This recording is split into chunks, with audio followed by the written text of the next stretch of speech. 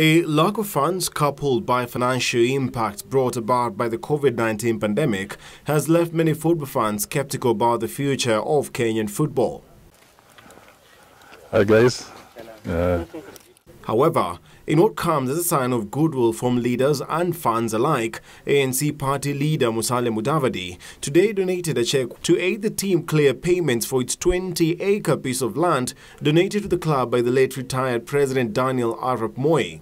The difficult times and the challenges of sports in this country, and particularly soccer, has made it difficult for AFC Leopards to pay the required stand premium and charges for them to have their land processed.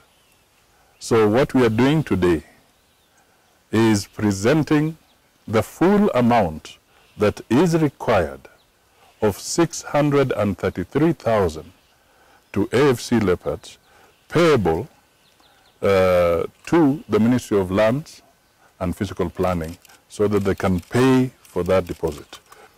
And today, the journey of housing AFC Leopards, putting in a physical infrastructure in the oldest team in this country starts.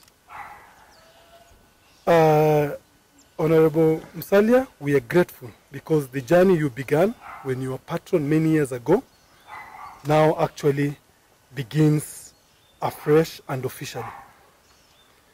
I would like to appeal to the members and football fraternity of AFC Leopards. Meanwhile, AFC Leopards Secretary General Oliver Sikuku has called upon Football Kenya Federation and the Kenya Premier League to reach an amicable solution regarding the status of the league.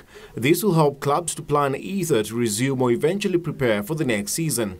Since the cancellation of the 2019-2020 KPL season, Kenyans have witnessed the back and forth between FKF and KPL as to who has the final say in regards to Kenya's top-tier league's affairs.